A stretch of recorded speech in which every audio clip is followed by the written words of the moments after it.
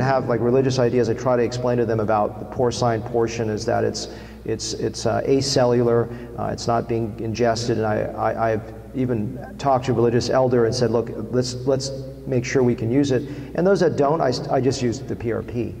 Let's talk about laser. This is something new that I've been doing the last couple of years. And I believe it's a good technology. Sometimes you think it's like, you know, sharks with frickin' laser beams, right? Okay, so I always felt that lasers were just like this Austin Powers thing. It was just a fantasy. Who knows if it works? God knows.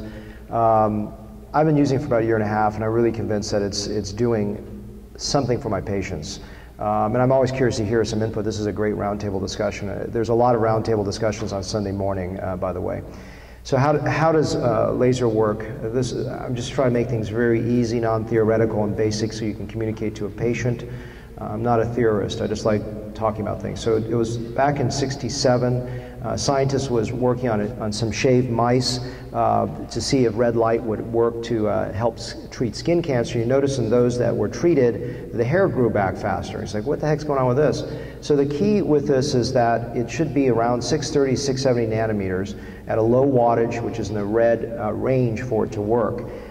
That's really the factors that contribute toward a great success. The way it works is that when the laser light comes down, it activates the cytochrome C intracellularly and enhances gene activity, decreases apoptosis, which is cell death, and overall also enhances cell activity and survival. So overall it works to generate and stimulate hair growth. There are many types of products in the market. Initially, there was, I think, a large component of people doing it in office, which I still think is a very, very effective method of doing things, but there's also the downside, which is patient compliance of people coming into the office to have to do this. You've heard of hair combs. I'm not here to say one laser works better than the other one, but this, to me, intuitively has some issues, which is the fact that you can only put so many lasers on here, and you've got to keep stroking across the scalp, which may not give consistent coverage. This was the igrow that I believe works very well. It's not as expensive as some of the other models that are out there. For example, laser cap, and there's capillus upstairs as well that has more lasers. I sell all these varieties in my office.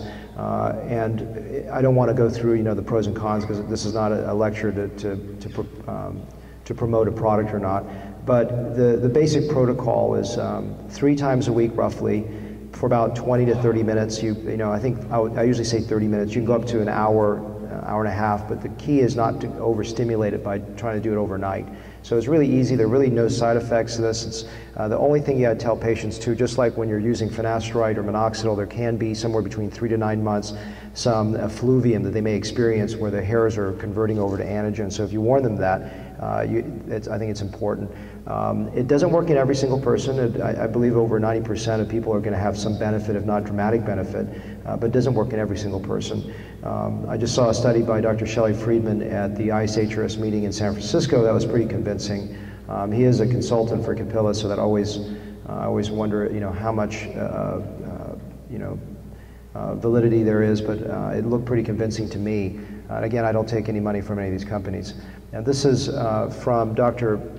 Bob Leonard. I actually emailed him and I said, do you mind if I use your slides? This is from a chapter he wrote on low-level lasers for my book. He looked at over 4,600 patients over 12 years, found that, well, something very interesting to me, and I'm curious to hear from the faculty what they found about this, is that 10% of people after the first year required ongoing treatments, and the rest of the 90% held their results.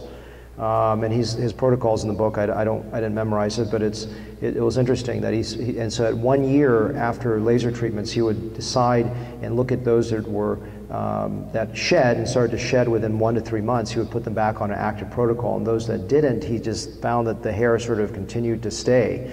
And I don't know how accurate that is, but I think it's interesting. You know, it's an interesting comment. These are both these photos are after 1 year of time. So I'm actually curious, I think part of this lecture is better than my just talking about it. Is there any comments from the faculty or users out there of what products they use, or without trying to endorse anything, and what protocols or what they've seen, or how do they use it to minimize shedding? When do they do it after a transplant, or any comments about that?